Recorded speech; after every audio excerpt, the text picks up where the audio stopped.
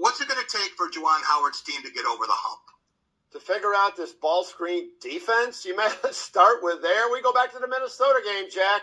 You remember when Minnesota beat Michigan? Minnesota's not a very good team.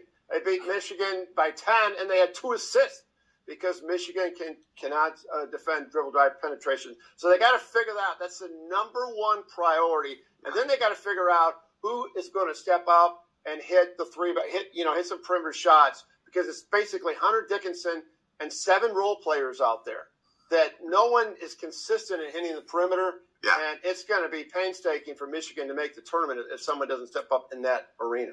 All right, Tom, let's take a closer look at Hunter Dickinson, who's been carrying a heavy burden with the Wolverines. What's different about his game of late? Is he playing his way onto an NBA roster? I think because he got challenged in the offseason, the NBA scouts told him, listen, Hunter, you're going to have to develop that 3. Or else he's slow, Jack and Cynthia. His feeder's not that good, in my estimation. He kind of skates down the floor.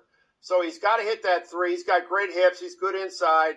But I think he was disengaged early on. Remember that Carolina game? He looked like I didn't even want to be there. He got COVID. He got really sick.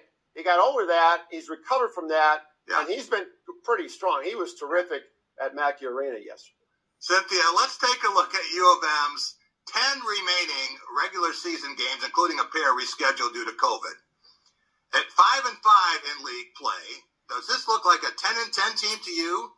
And if so, how will we remember a team that was number 6 in the nation at the start of the season?